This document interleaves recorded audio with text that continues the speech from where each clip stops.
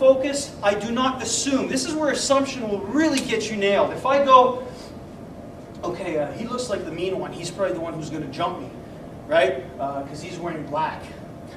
Okay? So, you know, I'm making an assumption based on perception. You can't do that. It's very important that you remain open and responsive. I can't stop saying that. Open and responsive. I don't know who's going to attack me. If I start thinking, then all I'm doing is I'm slowing down my process. And I cannot think as fast as they move. I can't go, okay, it's probably going to be this guy. Because what happened is they tried to fuck with me. I don't know if they did it on purpose or not. Did you guys do it on purpose? Where I said, okay, he didn't budge.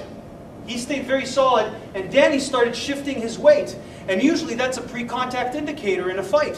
When somebody's standing there and he starts shifting his weight, that means something's about to happen. He's getting ready. He might look around. He's positioning himself. He's looking for a good spot to throw.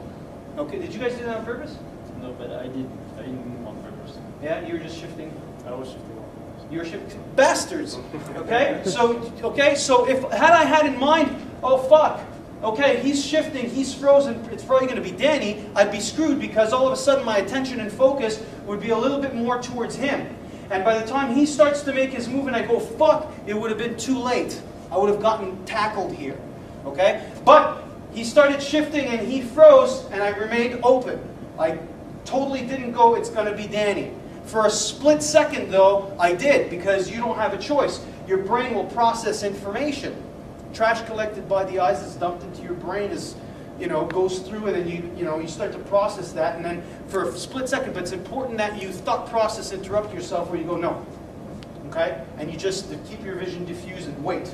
I will move when they move, okay. Although this is a pre-contact indicator, I will pick up on that. My brain did pick up on that. I'm not going to ignore it.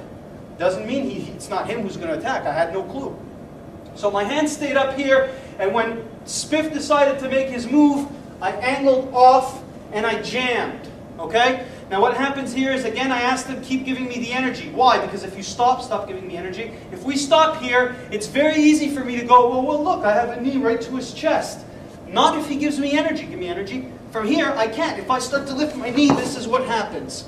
So when you are doing drills, whether it's multiple attacker or any other kind of drills, it's important that if you do an isolation drill and you freeze the drill, but keep the energy so you can understand where your weight is and what you can and cannot do. So if he threw a punch and I did a jam here, and I go, okay, freeze, let me look for my closest weapon, closest target application. If I don't keep energy here, stay loose. Okay? If I just freeze and there's no energy, it's very easy for me to say whack. But if he gives me that energy and I'm like this, I can't do this now. Okay? So, important concept to keep in mind while you train. Keeps it a lot more realistic. Keep the energy alive. So again, level 1 of the drill, I'm here. All I'm trying to do is diffuse my vision, jam the first oncoming attack, and move away, keeping the person who is attacking me as a shield and keeping the other person away from me as much as possible. If there was a third person here, if there was a third person over here, okay, Helen, can you come here? Just keep it focused again. Yeah. You can tighten it from there, the other way.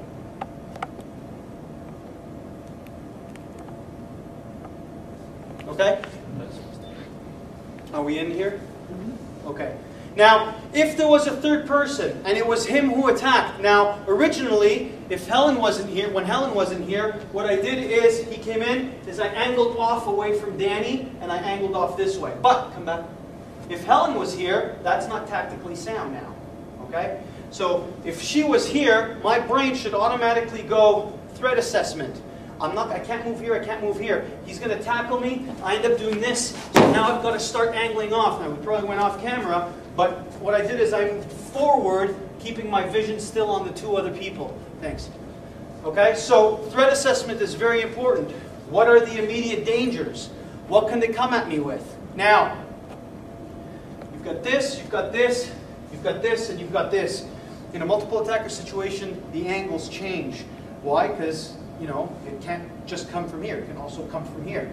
And you've got not just 2 tools to deal with, you've got 4 upper body tools to deal with. Both hands, both hands. Now the angle could be coming around this way.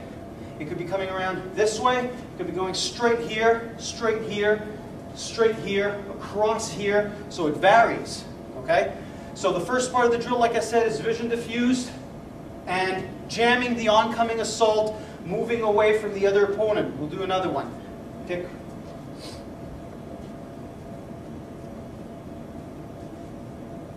Okay. Okay. Come back again. Do you have a good angle here? Mm-hmm. Yeah? Should we come a little closer? No. No?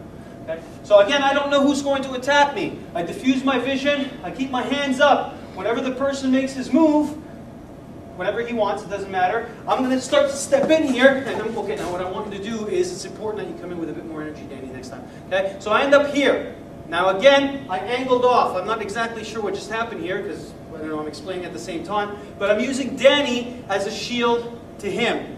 Okay? So let's try that again. But guys, come at me hard and fast. Okay? So again, as you see, it's very important to tell your partners, your opponents, to come in with realistic energy. I'm at a level where I feel I can say, come at me hard and fast with anything, not for real. Just punch me in the whatever. Okay? And if I get